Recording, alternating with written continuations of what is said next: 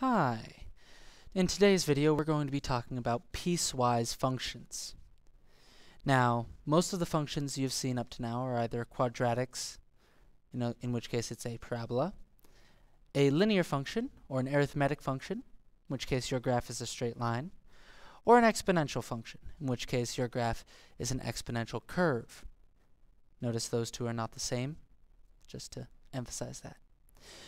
But now, you can run into functions that look like this, which are not quadratics, they're not an exponential curve, and they're not just one line going on forever in either direction. This is three lines put together at different points. To work with these functions, we have to create what are called piecewise functions. It's called piecewise because it's a function that's literally in pieces.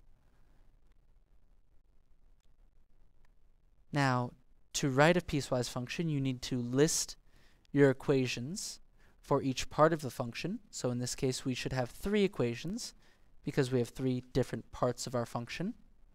And then you'll also list the domains of your function.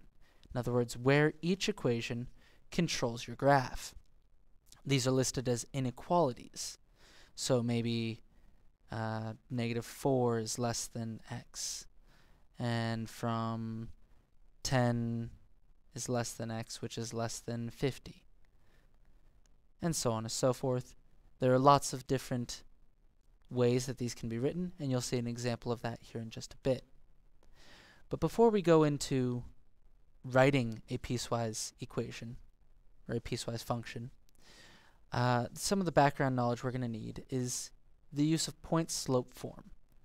Now, point-slope form is just a way to write the equation of any straight line. And it says that given a slope of m and a point on the line, we'll call that point x1, x sub 1, comma y sub 1, we can write the equation of the line as y equals our slope m, parentheses, or times, our variable x minus the x-coordinate of our point, so x sub 1, plus the y-coordinate of our point, y sub 1. Now this x and this y will never change. The only things that need to change in this equation are your slope, your x sub 1, and your y sub 1. So let's look at an example. So the example we'll look at today has three different pieces to it, which means our piecewise function will have three equations and three domains. So the first thing I need for my point-slope form here is a slope. So from one point to the next, I go over 1, positive 1, and then down 2, negative 2. That's a rise of -2 and a run of 1. Now you could also go from the starting point to the ending point of this line, in which case you'd have a run of 1, 2, plus 3, and a rise of 1, 2, 3, 4, 5, 6, -6. -6 over 3 is still -2. So our equation for this line will be -2 parenthesis. Now I want my x value, my x variable. It won't change. And now I'm just going to take this first point in my graph. I know it's a part of my function here, and so I will use it as my x1 comma y1. So the x-coordinate is -6, x minus -6. And then my y-coordinate is 4, so plus 4. Now that simplifies down to be -2 times x plus 6 plus 4. If you want, you can put that into slope-intercept form, y equals mx plus b, by distributing the -2 there. But I'm not going to do that right now. I'm just going to leave that as is. Now the next thing we need to mention is what part of my overall graph this function controls. It controls my graph from that point to that point. And we're going to talk about that in terms of the x values.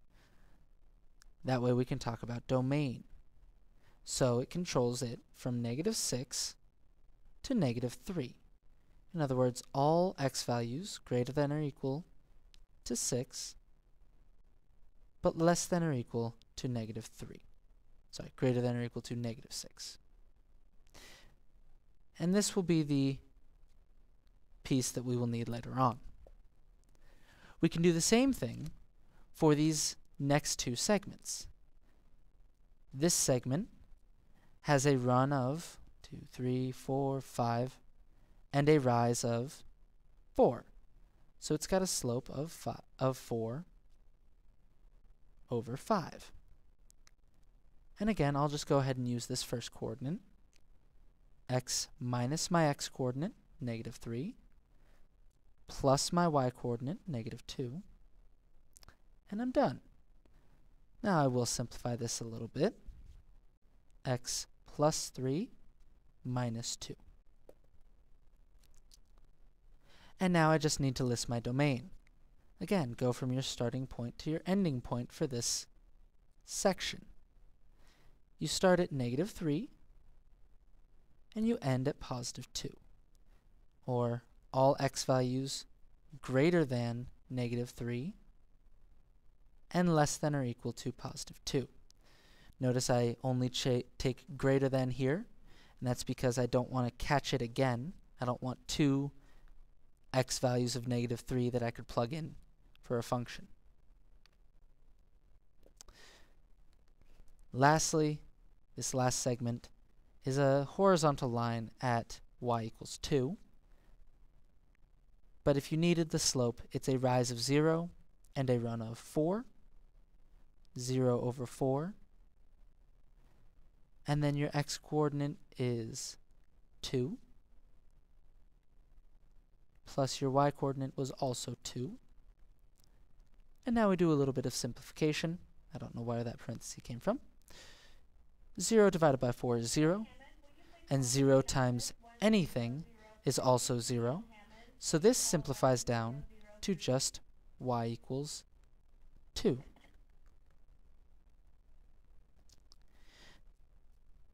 Now we just need to put these, oh, I forgot my domain. This equation is for the segment that goes from 2 to 6.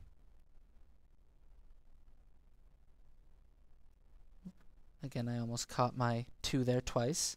Again, we don't want to have equal to 2 more than once. Less than or equal to 6. Okay, this says that my equation goes from 2 to 6. And now I just need to put it all together in my piecewise notation.